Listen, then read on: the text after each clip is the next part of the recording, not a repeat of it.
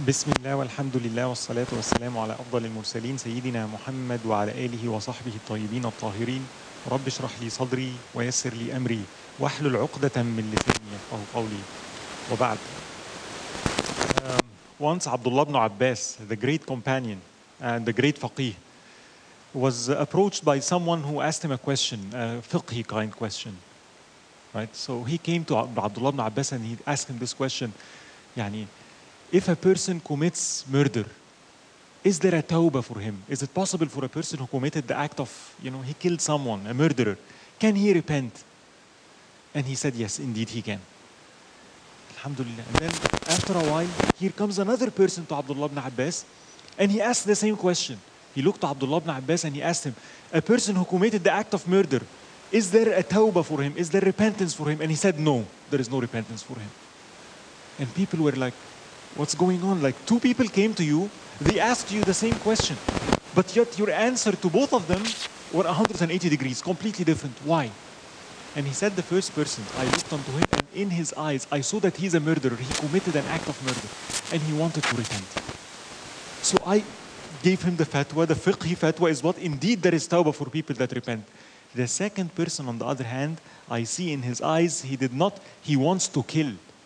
I know that he's upset, and when you're upset against someone and you go to the, if I kill him, is there a way out for me? And he said, for that person, indeed, I told him no, because he wanted to kill. And the purpose I start with this is something that Ibn al-Qayyim says. Ibn al-Qayyim, this great scholar, would say the following statement. He would say, نصف الفقيه يسألك ما قلت والفقيه يسألك ما أردت. He said half a jurist, the half faqih, the so faqih, would ask you, what did you say? Tell me again, he would judge your words. However, a full jurist, one that of good understanding of fiqh, would ask you, what do you mean? What do you intend? So whenever we speak, whenever even we ask questions, whenever we approach things, it is not sufficient to just take the outward words. Intent is very important.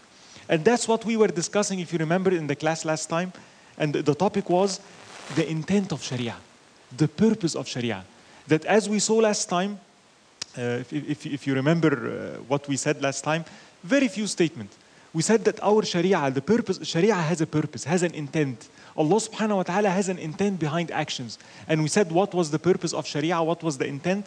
We mentioned two things. Number one, إخراج المكلف عن داعية هواه ليكون عبدا لمولاه, is to free the servant from the yokes and the chains of his own desires and selves, and self and ego, so he can be a true servant to Allah subhanahu wa ta'ala. This is one. And we said the other, if you remember last time, we said al-maqsad al-shari', the intent of Allah subhanahu wa ta'ala. Why did he give Shari'ah? Allah subhanahu wa ta'ala created us to worship him. Remember that? We said Allah subhanahu wa ta'ala وَمَا خَلَقْتُ الْجِنَّ وَالْإِنسَ إِلَّا لِيَعْبُدُونَ. And then we asked, but what does it mean? How do I know that, did I achieve that purpose or not? And scholars would say, the indication of this, لما يكون مقصد العبد تبعا لمقصد المعبود. The way you know that you're on this line is when you find that your intent, not your deeds, not only your deeds, your intent, your purpose is in conforming with following the intent and the purpose of Allah subhanahu wa ta'ala. Small example, you see somebody doing something wrong, something haram. I go and speak to him, right? Fiqhi wise, that's good. That's al-amru bil ma'ruf wa nahi anil munkar. Commanding what's good, forbidding what's evil. Good. But this action which outwardly is good, what was the purpose? Why did you talk to him? If I find that what I talked with him and my purpose and my real desire and what's driving me is, I want him to repent. I want him to stop. I want to bring him back to Allah subhanahu wa ta'ala. That is in conformance with what Allah subhanahu wa ta'ala wants. Because Allah told us in the Quran, وَاللَّهُ يُرِيدُ أَن يَتُوبَ عَلَيْكُمْ. Allah wants you to come back to Him. Allah wants to grant you repentance. If I find that not only my outward act, but my intention behind every act, my intent in life, my purpose in life, is in conformance with what Allah subhanahu wa ta'ala wants from me, I've achieved ubudiyyah. And now the question, as we said last time, is, what does Allah want from me? ما مقصد الشارع? What is the intent of Allah subhanahu wa ta'ala? And that is why we have shara'. I can't find the intent of someone by me thinking. If I came here and I did this once with the youth, I came and I brought a chocolate cake and placed it in front of me. And everyone was looking at the cake, right? Why did you bring this cake? There is a purpose. I placed a cake there. It's not haphazard. I have a purpose behind doing this. What is the fastest way to know the purpose? You can guess. You can say, he brought it, that maybe after the class we're going to eat it, right? That's his intent. Maybe he brought it, he's going to say something about it. And you can keep thinking, but the fastest way for you to know is what? To ask me. Not to think so, Brother Hassan, why did you bring this cake? Why? What was your intent? What is the purpose of that? Similarly, for a believer, to find out the purpose of the Creator is, Ya Allah, tell me why? What do you want from me? And that's the purpose of Sharia, to find out Allah's plan for us, right? And we said last time, interestingly enough, not my words, the words of the scholar, the purpose and the intent of Sharia is what? Why do we have legislations and laws and all? The scholar said it in one sentence. تحقيق مصالح العباد في المعاش والمعاد, is to establish what's good and what's beneficial for the servants of Allah subhanahu wa ta'ala in this life and in the hereafter. So the purpose of Sharia, it has a purpose, it has a meaning, it has an intent, is to make this life and the hereafter good for us. And that was the main, basically, to draw to us what's beneficial and to ward off what's harmful. And this is the biggest, the main sentence we revolved around last time, that Sharia has an intent. And I'm summarizing. And last time we said, subhanAllah, like the way to look at it, Sharia falls into two compartments, if you will. Two main sections. One, which has to do with that which is between me and Allah subhanahu wa ta'ala. That which has to do with matters of my soul, my heart. To have a pure heart, that's the purpose of Sharia. To guard my heart, that's the purpose of Sharia. That is why don't look to something unlawful. That's the law, that's legislation, right? It's haram to look to, why? You can ask why, what is the harm? I mean, one sister is not dressed properly out there, and I'm looking, I'm not doing any harm with and she's dressed that way, she's okay, I'm okay. What is the harm? But there is a harm to the heart. The purpose of this legislation of not looking, guard your heart, right? So it even involves things, some rulings that has to do with even guarding our heart. That which has to guard the heart, that which is between me and Allah subhanahu wa ta'ala, acts of worship, fast to discipline the nafs, pray, do dhikr, dua, to extract poverty, spend from your wealth, things that have to do with me and Allah subhanahu wa ta'ala, those are fixed. Those do not change. Why? If you remember, we said that last time, the human soul, the human heart is constant. America, Egypt, 2,000 years ago, 10,000 years ago, we're the same. Arrogance is the same. Envy is the same. Those acts, therefore, are tawqifiyya. When it comes to matters of ibadat, they're not going to change. Fasting, prayers, constant. However, on the other hand, the other compartment, which has to do with what? Me and the creation around me. The way I deal with the creation. Al-khalq. We said that changes with space and time. The way things are now with the internet and is very different than the way 2,000 years it was. Me and the creation in Egypt is different than here. Being a minority is different than being a majority. Living as a Muslim in a minority is different than Muslim in a majority country, right? The situation is different. The space is different. And therefore, those rulings, as we said last time, can actually change. And I know that that's a part that's surprising to many people. That laws, Islamic laws, Islamic fiqhi opinions that has to do with mu'amalat can change. And that's what we spent most of last time, if you remember, discussing with practical examples. And we concluded with 5 things. Remember? We said the intent of Sharia. And those are really interesting. And please keep them in your mind. Even when we discuss with non-Muslims, those are so important. That Sharia has an intent. And we said with all the rulings of mu'amalat, there are 5 main intents. They call them the 5 universals.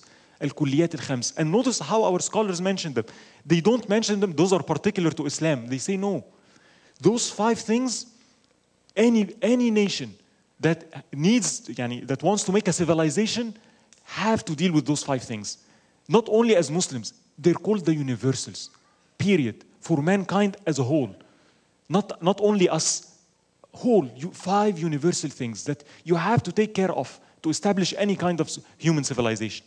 The number 1 intent of Sharia, the main purpose of Sharia, the number 1 thing that you do not mess up with, no matter what, the most important thing The intention of laws and is number one.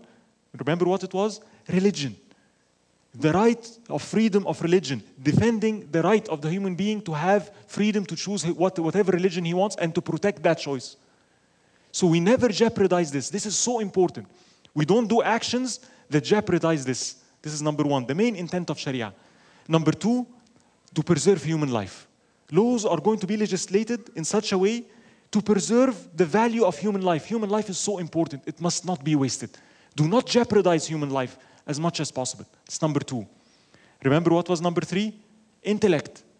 The human intellect. Allah subhanahu wa ta'ala gave us an intellect, mind, and of course mind and heart. That those be sound is very important. Don't jeopardize that. Drugs, khamr, things that jeopardize that, therefore you can't do that. That's the essence of it. And that's number three. Now number four was what? Family and honor. The right to have a family. The right to have relations, marriage, divorce. Those are going to be legislated to protect this right of a human being. And number five is the right of property. The right of a human being to own and be safe in what he owns. And nobody takes it away from him. It should be guarded. That's oppression. Those are the five main universals that the Shari'i laws revolved around protecting. Now, before I continue, when we say that the Sharia has maqasid, therefore the laws of Shari', it cares. It has an intent. It has a purpose. Honestly, I was very scared to speak about this topic. Why? Because I think people will immediately be into two different opposite segments, two extremes. There is one extreme that would not like this whatsoever. What do you mean? That the Prophet ﷺ might have, I find a hadith and then you don't implement it? Yes, and I give examples last time in the mu'amalat section. Yes, it is, and I showed you how last time. No, brother. Some people are very literal. They take the word of the Prophet ﷺ, here is the hadith, and it's out of goodwill, good intention, very good. May Allah subhanahu wa ta'ala increase them in their intent of following the Prophet ﷺ. But becoming so literal that you take the word out of context, out of purpose, out of why was it legislated, and then implement it with the thought that if the Prophet says something, I implement it no matter what the consequences is. This is the right way. The Prophet said it, don't think about the consequences. You do. And that's how it should be. May Allah subhanahu wa ta'ala increase you in strength in following the Prophet sallallahu alayhi wa sallam, but that is not shara. That's incorrect. That's not the way of the Prophet sallallahu alayhi wa sallam. And I gave many examples last time. Ibn al-Qayyim himself says that. Ibn al-Qayyim, and who all of us know, a great scholar, he says his words, فَكُلِّ مَا فَعَلَهُ النَّبِيِّ لِحَاجَةٍ وَحِكْمَةٍ وَسَبَبٍ فَإِذَا ارْتَفَعَ السَّبَبِ وَجَبَ أَنْ يَرْتَفِعْ ذَلِكَ الْحُكْمِ. Anything that the Prophet sallallahu alayhi wa sallam did for a reason, a wisdom, a specific need, must not be done if that need or cause or wisdom is removed. And you must do it if that cause or wisdom or need comes back. So, finding one hadith of the Prophet sallallahu alaihi wasallam, I must have enough knowledge. What was the context? It is very dangerous, as I pointed last time, to take one hadith without having any knowledge and implementing it blindly. Not focus. Sometimes, as I said, we have to take the consequences into account. Those five universals must be taken into account. One example I would give you, maybe I shouldn't be saying that, but it helps bring the point into mind. Mr. Panda Bear. And he goes to a restaurant and he's trying, he wants to eat. And he orders food and the waiter comes and brings him food and everything. And the panda eats and eats and eats and hey, the bill. And here comes the waiter, here is the bill, Mr. Panda. And he takes the bill, gets out a gun and shoots the waiter. And people were like, what's going on? You shot him, you killed him. The police comes and investigation, what did you do that? And he said, what's wrong? I did it by the book, I didn't do anything wrong. And they say, how can you say that? You shot the man. And he said, no, you told me to do so. I'm following the book, nothing is wrong. How? And he said, bring me an encyclopedia. And they bring the encyclopedia. And he says, okay, here, read, open, panda. Right? And he tells them, read what's written. Panda eats, shoots, and leaves.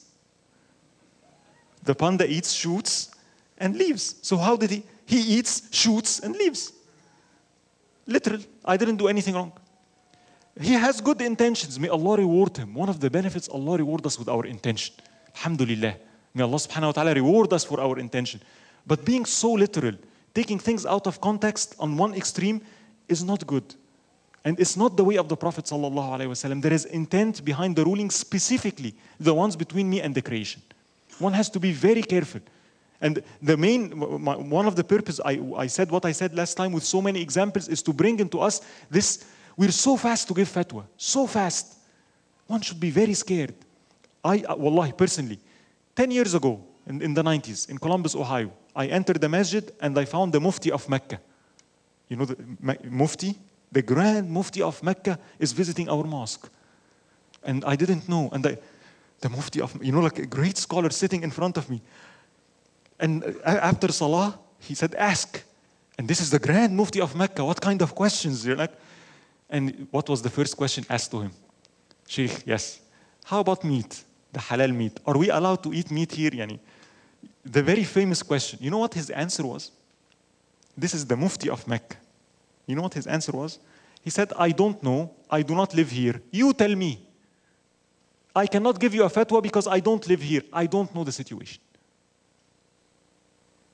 That tells you something. He knows the ayahs in the Quran, doesn't he? He knows the hadith of the Prophet ﷺ. He can quote it immediately. But no, what is your situation here? What is your condition here? I don't know. To give you the fatwa, not only do I have to have a knowledge, but I have to know your situation practically. The implication of what I'm going to say on you. What's your situation here? If I do not have access to this, I'm not going to be quick to throw a fatwa. Some of us, if I was to ask this question to many people immediately, yes, it's halal, yes, it's haram, fast in giving a quick fatwa. I might have an opinion, but be very careful with what we say. Things, they really need study. So that's one extreme. The other extreme, which I'm actually more afraid from, is that people would say, Subhanallah, now I understand, Sharia has a purpose. That makes sense, brother. And now what they're going to do, they're going to take things in their own hands. Oh, now I understand. I don't like this ruling because I live in the United States, let's not do it. And I warn from this. This is following one's desire. We spent 1 hour, the very first lecture, if you remember, about hawa. The danger of following one's hawa. It's not a joke. It is not easy. And I'll give you again a simple example to relate to. One of you might ask me, I'm an engineer, and you might ask, if I come up here on the second floor and I drop something, right? How long will it take to fall? What is the time? And I tell you, yes, I know the rule. S equals half AT squared, half GT squared. Many of you can calculate this. Half GT squared. You can buy even a calculator, plug it in, right? The distance and the acceleration G, and you find the time. It's very simple, right? But here comes another brother and says, oh, brother, I want to use this rule, but it's different now. I'm going to throw an object up. How long it's going to take till it comes? And tell him, oh, wait, the rule I gave you doesn't take the initial velocity into account. Modify the rule. S equals UT plus half GT squared. Okay, thank you, brother, right? And then another person comes, now I have a different problem. It's a projectile. I'm not going to throw it in one dimension. I'm going to throw it like that with an angle. How far is it going to go? And tell him, okay, I can solve the problem for you. No problems, right? Another person might come with a different problem, a pendulum. And what's the frequency? Every single problem has what? A rule. But I can tell you, what?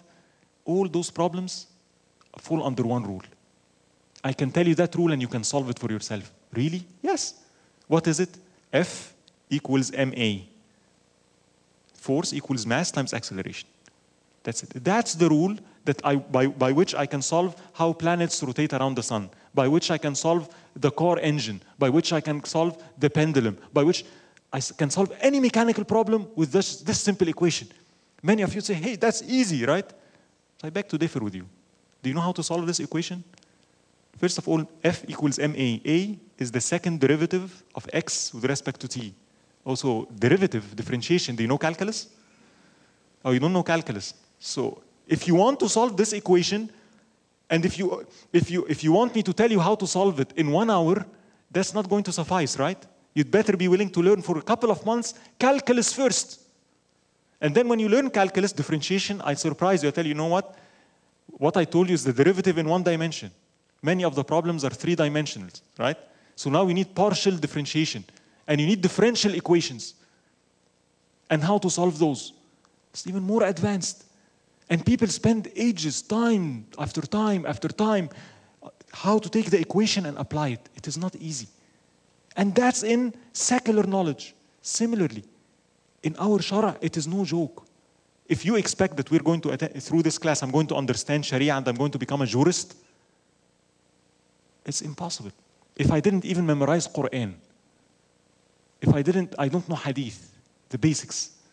I don't know the Arabic language. I don't know Usul al-Fiqh. If you really want to solve F equals MA, spend time. There is a way. And this is what I'm saying here. There is a way. It exists. If I'm really interested, put time. But without this knowledge, attempting to solve this equation by myself is a no-no. It's not a simple, and I'll give you a practical example now. We will start from here this time. I mentioned the Kulliyat al-Khams, the 5 intents of Sharia, right? That Sharia wants to protect the 5. But which is more important? If I was to ask you now, just to give you some taste of it, which is more important, protecting religion or protecting life? Which one is more important? Religion. Life. No, if you have to take a decision, life or religion? Those who say life have an argument. They tell you with no life, there is no religion. Right? And yet the other group will tell you, but religion, life with no religion leads to what? Destruction in the hereafter. That's no life. You lived in this world, but life is more than this world. Remember what we said, the intent of Sharia is to bring the benefit for the servants, not only in this life, but in the hereafter as well. Something that's harmful in the hereafter must not be done.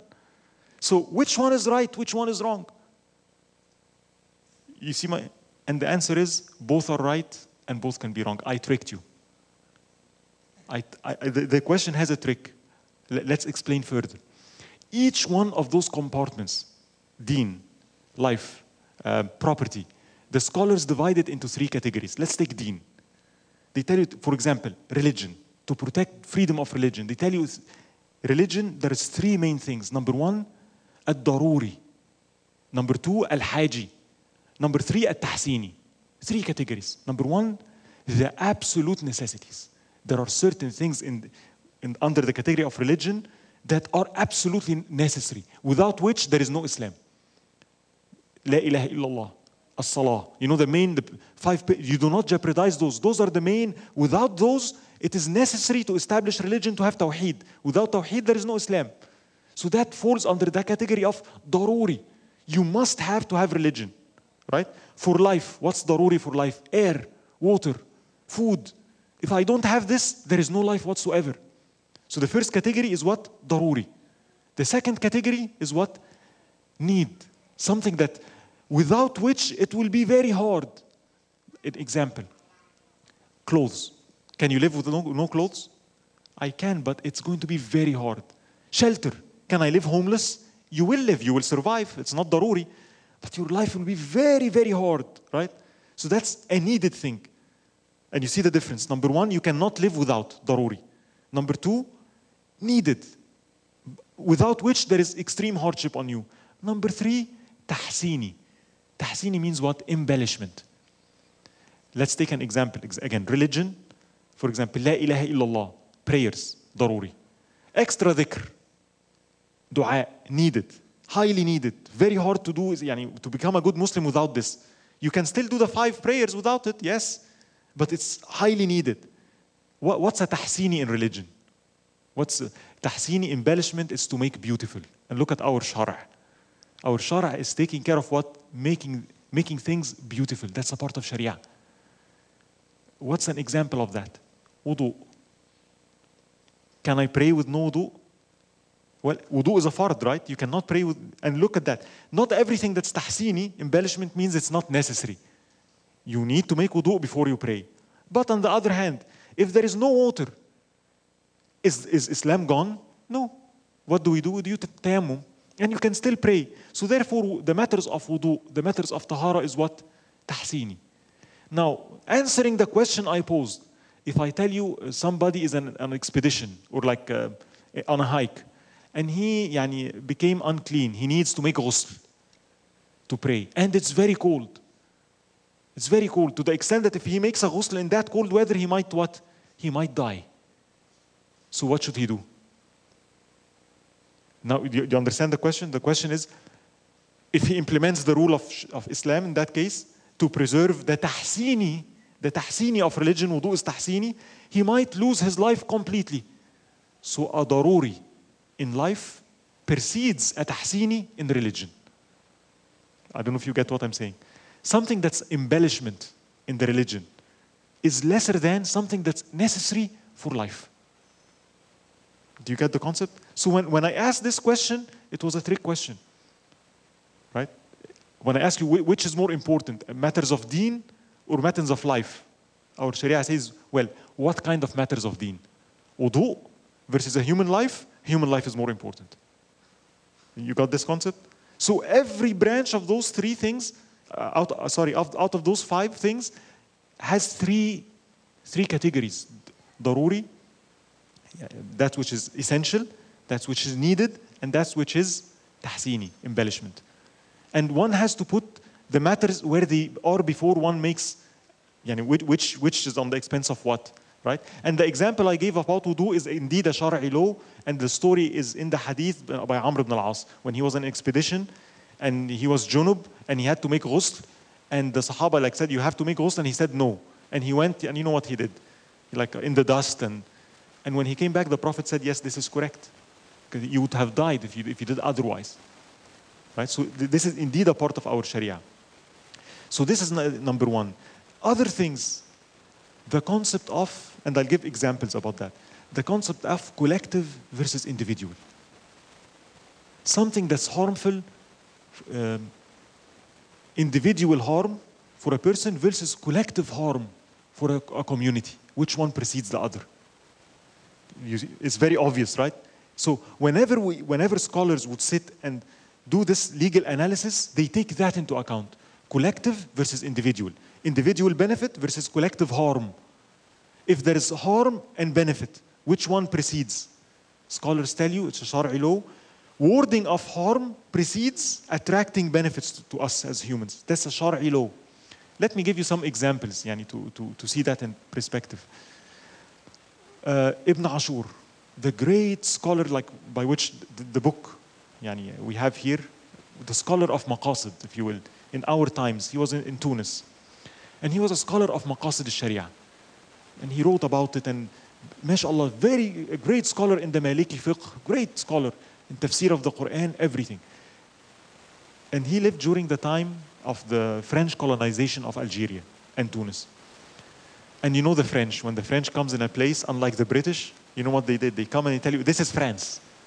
The British, when they came to Egypt, they tell you, this is Egypt. You have your own king, right? And they play this game. The French, on the other hand, they come and tell you, there is nothing called Algeria. This is France, right? And you are French. And there is, of course, legal consequences of that, right? So they wanted a fatwa regarding something of that sort, which I don't want to go into the details. They wanted the scholars to aid them, right? And they went to different, schools of thought, the Hanafi school of thought, the Maliki school of thought, and it seems scholars did not agree. And then all of a sudden they announced that the great scholar Ibn Ashur agreed on what we said. And he says that it's okay. And they started to promote this, if you will, rumor. And Ibn Ashur is silent. And people got upset. Yes, what's happening? They're ruining his reputation, and there are some arguments, but Ibn Ashur is silent. No word whatsoever.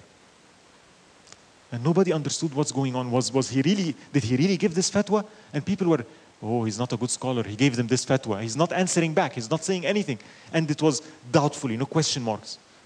Later on, the French left, right? And here comes Bourqiba, in Tunis, long time ago. And all of us know what Bourqiba did. He went to Ibn Ashur and he said, he's the scholar of Maqasid, right? The intent of Sharia. And he told him, you know what? We really need money. The country is in such a huge, disastrous economical situation. And Ramadan is coming, and the workers in the factories, when they fast, they don't produce enough. And we are in the midst of an economical crisis. Please, I want you to go and on the radio and tell them not to fast. And you see, he's playing what? Intent of Sharia. There is benefit, right? The benefit is what? The economical situation we're in. There is great disasters, and versus fasting. And it makes sense for me. Can you please, coming from you, people would listen. Right, Ibn Ashur. Ibn Ashur said, okay. He goes to and this is, everybody knows, he goes and in the public radio, on air. And he recites the ayah of Siyam, يا أيها الذين آمنوا كتب عليكم الصيام كما كتب على الذين من قبلكم لعلكم تتقون. And then he says, صدق الله وكذب برقيبة. Fast. He said, Allah said the truth and Burqiba is lying. All of you should fast. And people were like, number one, the issue of maqasid is no joke. Why did he do that? Let's understand. Fasting, that's a pillar of Islam. That's daruri in deen, right? And that's a ibadah. That's not going to change. Economical damage is what? Probabilistic. Do you know for a fact that there is no, it's a probable damage, right? So there is a probable damage in economy, in property, versus an essential of deen. There is no way to do this. Fasting there is no compromise in it. Now the interesting question that comes here is the following. Ibn Ashur jeopardized his own life, didn't he? Coming on air like this, defying the authority and saying it, he jeopardized his life. But with the French, he didn't say so. Later, after he died, the truth came. What happened with the French? You remember the French asked him to give a similar fatwa and he was silent. He didn't come and say, no, they're wrong. No, do not obey them. Why? Look to the mind of the jurist. Very simple. Go through what we just said. For the case of the French, right? First of all, they asked a fatwa from him. Nobody of the people were following this fatwa, right?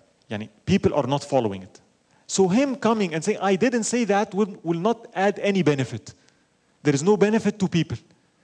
But if he speaks, the benefit is for who? To clear his name, right? So the benefit really is my personal, individual name. And the scholar said, he perceived if I was to come on air and tell them that those French are lying on my behalf, things were so tense, people were so upset, they would go and revolt. And then the French people would shoot them. And there is probable, notice the word, probable death in people. So he weighed two things. The benefit is what? My personal benefit of honor and name on one side, if I speak. Nothing more, because people are not following this fatwa. Nobody's taking it seriously. And I didn't say it, and people don't believe it. It's just a rumor, number one. Number two, on the other hand, if I do go out and speak, there is a probable, not certain, a probable damage to the lives of many people. So you're weighing two things. An individual benefit to my honor versus a probable damage to the human life of people. Which one did he favor? You see what he did, right? They come first. When it was the opposite. In the second case, it was the opposite. If I speak on the air, right, my life might be jeopardized. I might lose my life. And here it's probable. Probable loss of life, not certain. Versus, if I don't speak or if I say what he said, a certain damage in religion. So he favored what? Do you see how this is working? It is not about my name and I'm the most courageous guy, I always speak. There is intent. And oftentimes we miss this. In the Amr bil Ma'ruf wa Nahy anil Munkar, indeed I should stand up and speak the truth. If the harm is coming to me, is one thing. Al-Izz ibn Abd salam, which is a great scholar of Maqasid al-Shari'ah. He was that way. He would stand and speak the truth. And it might cost him his own life. But nowadays, sometimes, when we stand and speak the truth, it's not about my life. It is about the lives of other people. Other people you have to be very careful. I can be strict with me. Alhamdulillah. I can follow a strict path when I'm paying for the consequences. But when it's for other people, maqsad al-shari' at-taysir. I have to be very careful. I must not jeopardize others. I want to stand up and speak against some person from Israel. Well, you have to weigh two things. If you speak out, what's the benefit? Is there a probable damage that this masjid may close? If the answer is yes, don't do it. And that's not my opinion. But I want you to see this, that one has to measure things. It's not about me alone. I represent, specifically, I represent a society. Be very careful. The damage that I might do by my words, I have to weigh that carefully. The example of Ibn Ashur is very obvious in that, right? Al-Izz ibn Abd al-Salam, if you want more examples I can give you, like Al-Izz ibn Abd al-Salam is a great example. Again, maqasid al-Shari'ah. Al-Izz ibn Abd al-Salam, when the Mongols were invading Egypt, and they were telling him, you know what, we don't have any money. No money. And we need to prepare an army. Allow us to take taxes from people. Taking taxes, taxing people like is not allowed in Sharia. Many people don't. Do you understand this? There are benefits in Sharia. Imagine if you tell people that if you implement Sharia, there is 0% taxes. There is other ways to take money, not taxing people that way, 40%, that's unfair. It's not fair. It's not allowed. So in this condition, they went to Al-Izz ibn Abd al-Salam and told him, look, this is a new situation. There is a new situation here that we need a fatwa. The ruler Qutuz was saying, I know it is not allowed, but the Mongols are attacking and they already invaded most of the Muslim world and Egypt is the last stand. We don't have money. I need money. I need to tax people to get money so I can prepare the army. Give me a fatwa. Al-Izz ibn Abd al-Salam fatwa, and look at that, using the concept of maqasid al-Sharia. He said only under one condition. First, you take the wealth that you have and the rich among you, those Mamalik of Egypt, the rich people, you should take from their wealth first. Don't take from the poor. And keep taking from their wealth till their level becomes lower and lower and lower till they equal the people. Then if that happens and you still need money, then you're allowed to tax everyone equally. And when he did that, subhanAllah, when he took the wealth from the rich people till the money sufficed. And that's again, that's a new rule, that's a new fatwa, that's something that wasn't present in the time of the Prophet ﷺ.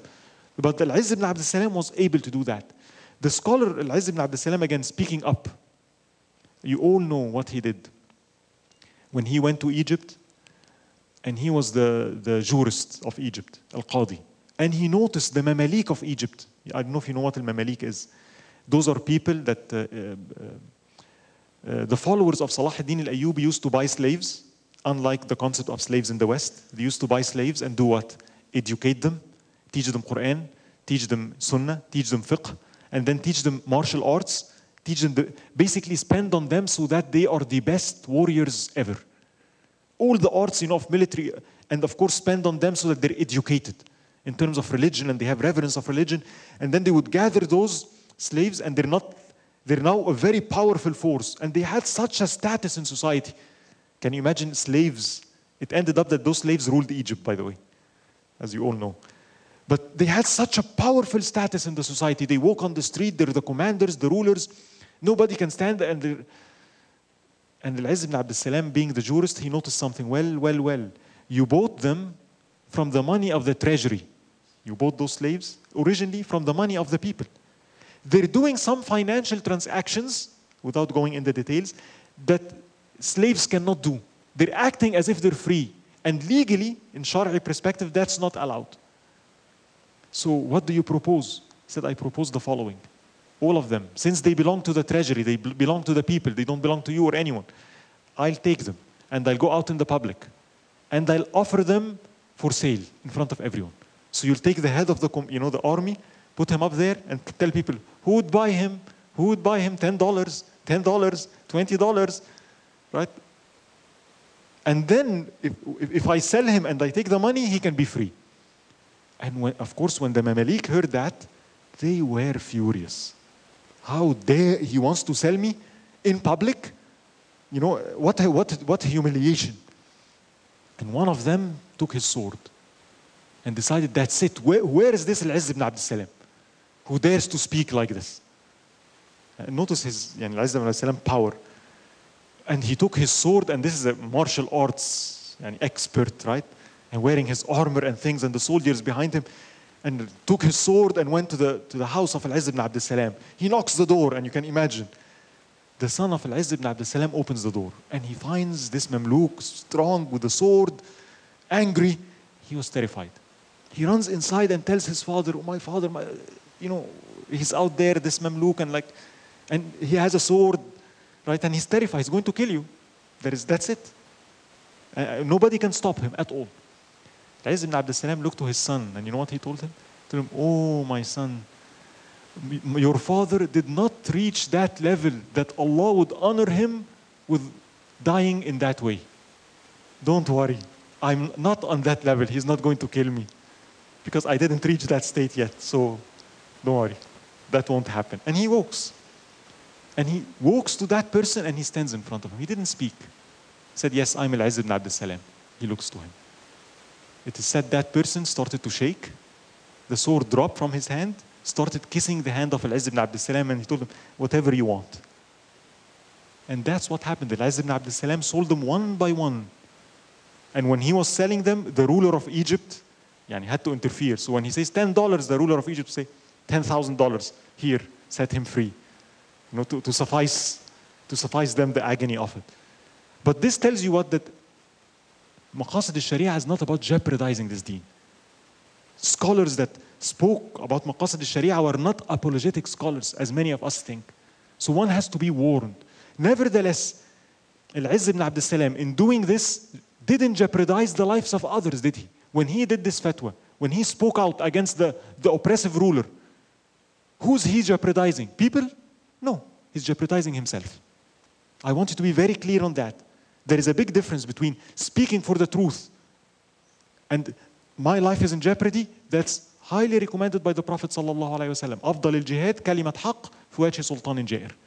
But speaking and jeopardizing other Muslims, that's a very different category from a maqasid perspective. One has to be very careful. So I hope that's clear in our mind. So in favoring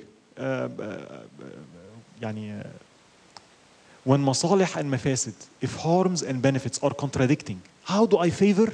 We said three things. Number one, darura versus necessity versus need versus embellishment. That has to be taken into account, right? If something is equal, religion is before life, the order I said, right? But one has to be careful with what category it is. Necessity is different than embellishment. We don't jeopardize any necessity precedes an embellishment. A necessity of protecting the wealth of Muslims precedes an embellishment in religion. That's a Shari'ah law in general. That's a well-known established thing among the jurists. So that's number one. Number two, the concept of probability. That a scholar must take into account what? Probable. Probable versus certain. And they speak like that, they call it al-ma'alat. Whenever we take a decision, we have to study the probability. What's the probability of harm? Is it high or is it low? How much is it? That's a part of it. And number three, collective versus individual. This is, let's take one more example and I'll switch to a little bit more important topic. Let's take khamr. The issue of drinking wine, for example. Well, khamr, and notice the word in the Quran. You know what khamr means? You know khimar? A woman wears a khimar, a veil. Allah calls wine khamr. Why? It veils your mind. We call it wine, but its real name is an intoxicant. It's a veil, something ugly, something bad. Well, is it good or is it bad? What do we know? Many times we speak to people about khamr and they tell us what? Well, there is a recent study in France that proved that drinking a cup of wine every day is good for you. Is that correct or wrong? Is that right or wrong? It's right. And most of us try, no, khamr is all bad. That's not correct. As a matter of fact, the correct answer, one can say, I already know that 1400 years ago. Of course there is benefit in khamr. Who said so? Allah said so. Where? In the Quran. يَسْأَلُونَكَ عَنِ الْخَمْرِ وَالْمَيْسِرِ. They ask you about wine and gambling. What did Allah say regarding them? قُلْ فِيهُمَا إِثْمٌ كَبِيرٌ. In them is great negativity and great harm. There is ugliness in them indeed. And منافع للناس. And benefit for mankind. And Allah subhanahu wa ta'ala continues the ayah, وَإِثْمُهُمَا أَكْبَرُ مِنْ نَفْعِهِمَا. And their harm is much greater than their benefit. So that's an example in the Quran of Allah subhanahu wa ta'ala addressing an issue, the issue of khamr. There is benefit in it. There is some benefit. Indeed, there is. I mean, we're not denying that. But there is harm. And the question becomes, the Shari'i question is, which is higher? When we have something of some benefit and some harm, we have to look on them.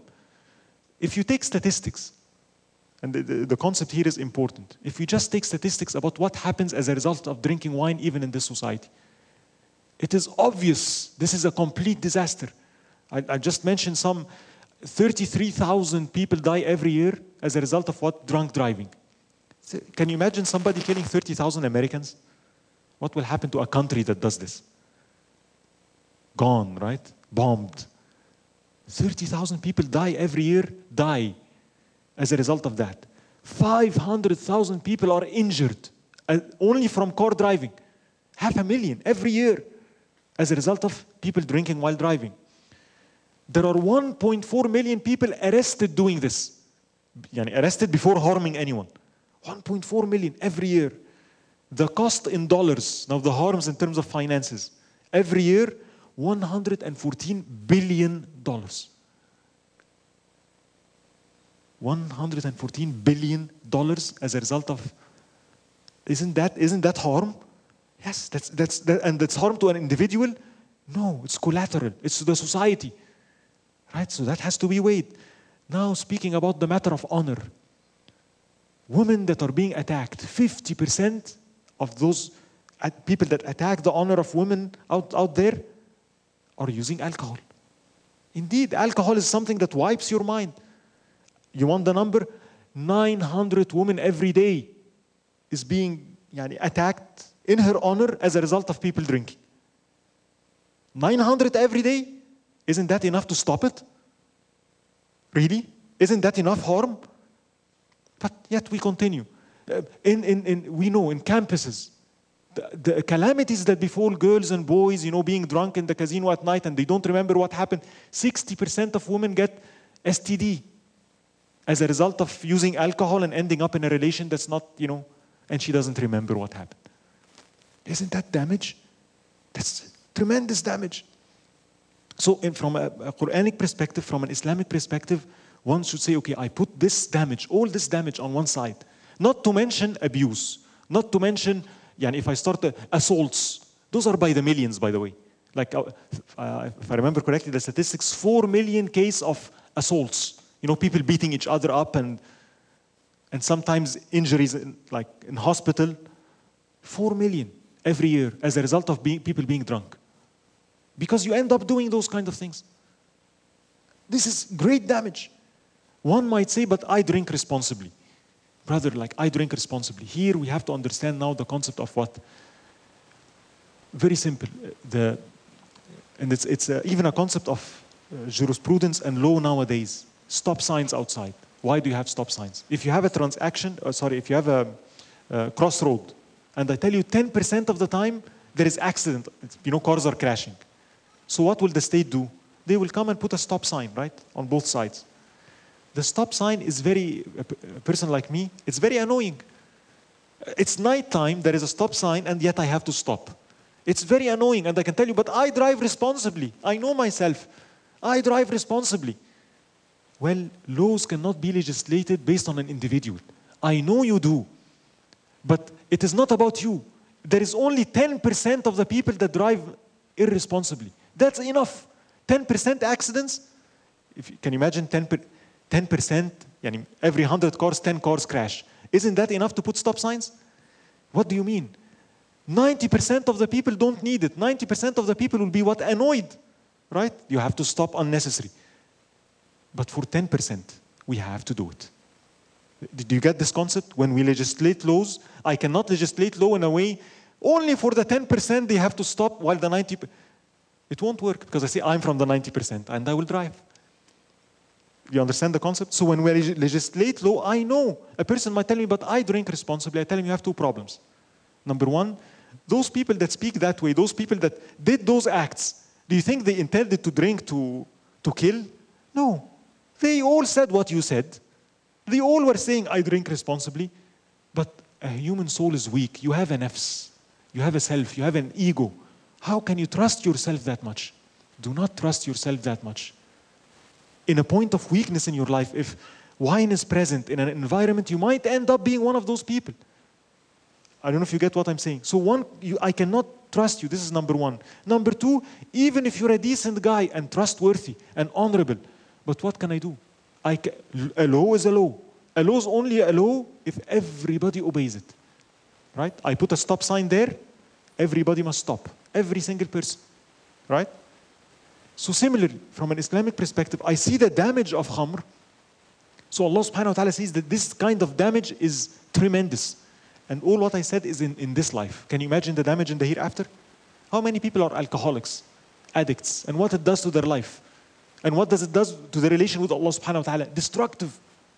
So Allah subhanahu wa ta'ala says this is really destructive. It is really dangerous to leave it to human beings. Tell them drink responsibly. Because many of them won't. And when they don't, not only will they harm themselves, they harm others. So the general rule for the benefit of mankind is what? It has to be completely prohibited. Some people would say, but it's unfair for me. I know it's unfair for you, but for the well-being of the society, this has to be implemented.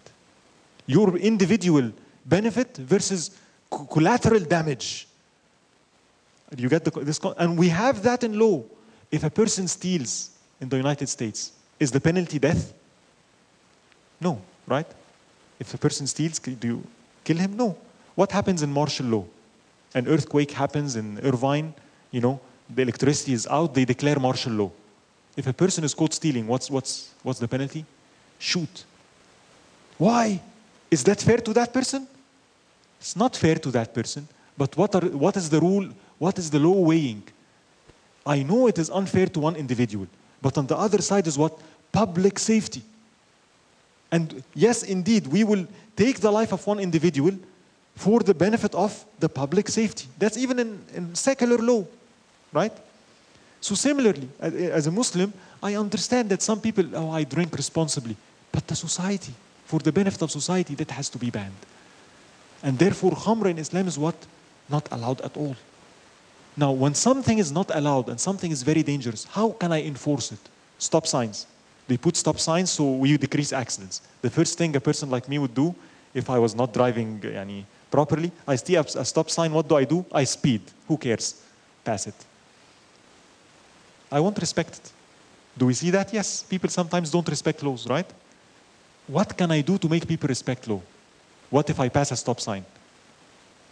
The concept of what? There has to be penalty. Right? You understand the concept? Penalty, had. Why I pass a stop sign? And by mistake, I'm a good driver. I'm usually a good driver, and I'm driving one time, I didn't see it, slipped, and I passed it. And there is a cop there, and he stops me. Violation, $250. $250? I never did this before. Wallah, it was a mistake. I always drive good. What is he going to say? You have to pay it. Why?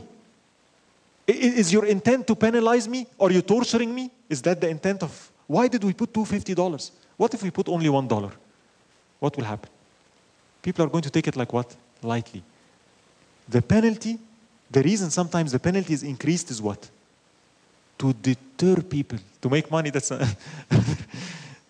another purpose for different system. But in our case, the main intent is what? To deter people. The higher the crime, the higher the penalty. Drunk driving, what happens? If you're caught drunk and driving, it's going to be $50? This is higher, right? Speeding, maybe a little bit lower. 10 miles off speed limit, okay, that's... So the extent of the penalty has to do with what?